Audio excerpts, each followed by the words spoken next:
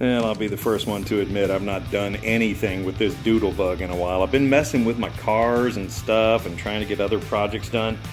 But the main reason I've not really done anything with this is that right there. So I bought a couple of tires and I'm gonna take it up the street here. There's a place that changes them so cheaply that it's just not even worth trying to do it myself. It's just so cheap. And also, when you take off that back wheel, it's one bolt. It's really easy. So I'm gonna make some progress on this thing today. You guys can no doubt see that I've had the chain come off here about 74 times, and also that little thing right there came off my trailer.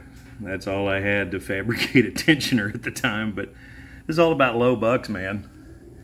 Let's see if we can get this loose here. Looks like I'm gonna need those, and that, and that.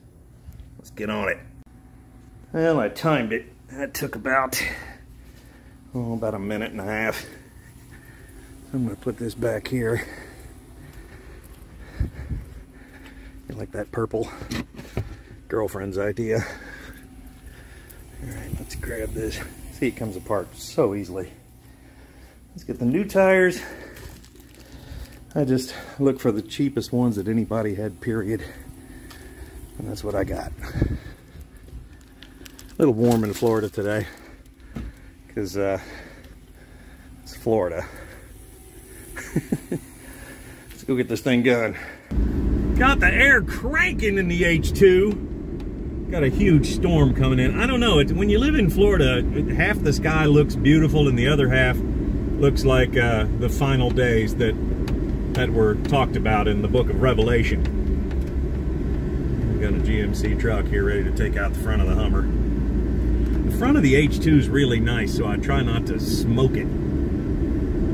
Anyway, I'm on my way to Wimauma, which is a little bitty town really close to where I live, and I like this particular town and I like the particular shop.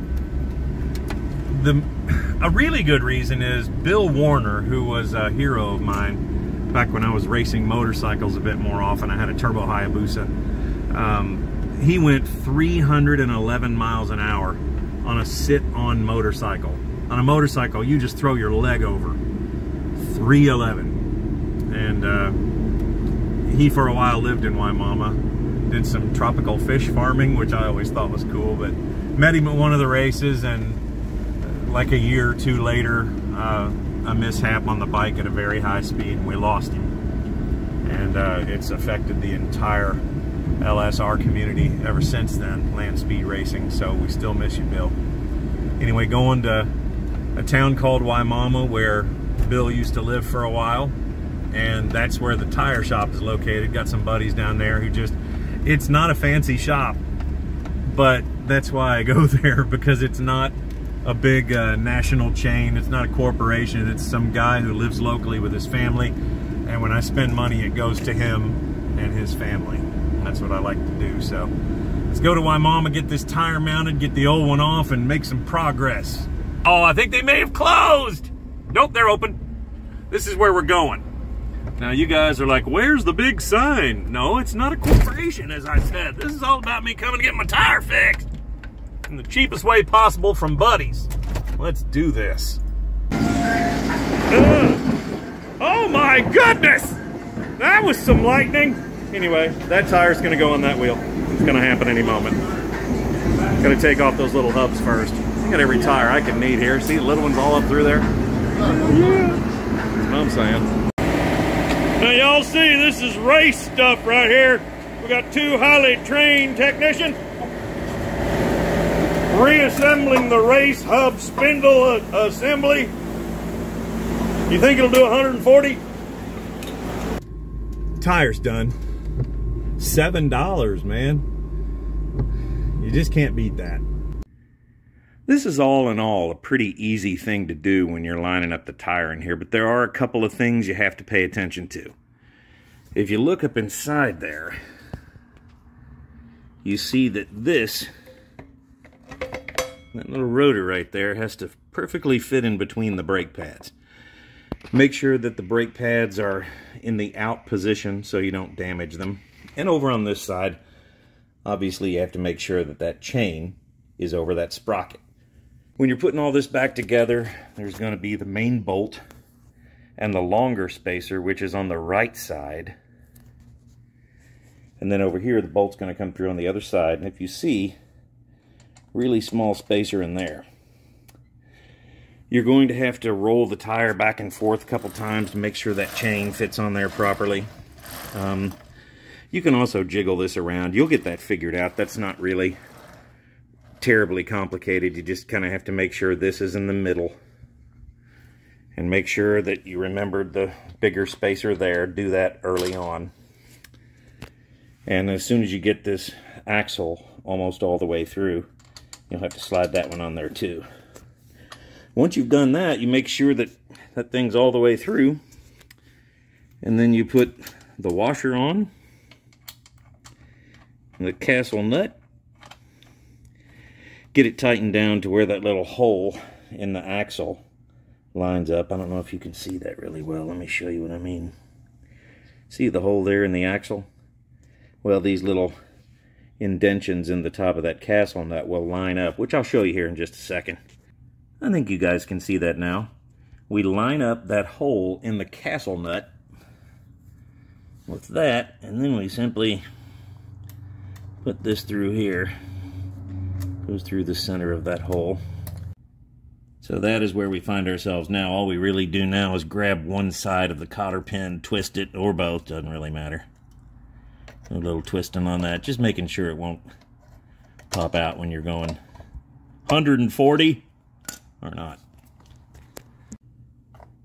This would be a good opportunity to grease that chain and use some stuff that's made for the application. Use something that's actually made for a motorcycle chain. It has a tendency to have a high wax content in it. It'll stay on there and not go flying off all over the mini bike or all over you or whatever. But with bigger riders, it's very important that you have the brakes set very, very close to where they should be. Now, if you look inside there, see that daylight? Now, watch this. When I move this linkage, this is, of course, attached to your brake lever up there. So, see that daylight just to the right side of the rotor? See it go away? That's me applying and letting off the brakes. Now, you can go about there. See how there's daylight all the way through, but just barely? Now, that's an adjustable nut right there. So all you really do, even if you want to, you can put some kind of real thin spacer in there, matchbook or whatever, but whatever you feel comfortable with. Put the spacer in there, pull this up, undo this nut, pull this up so it's perfectly tight, no slack in there. And make sure you can still just barely roll this with zero interference. If it feels like it's dragging, you have to come back off a little bit.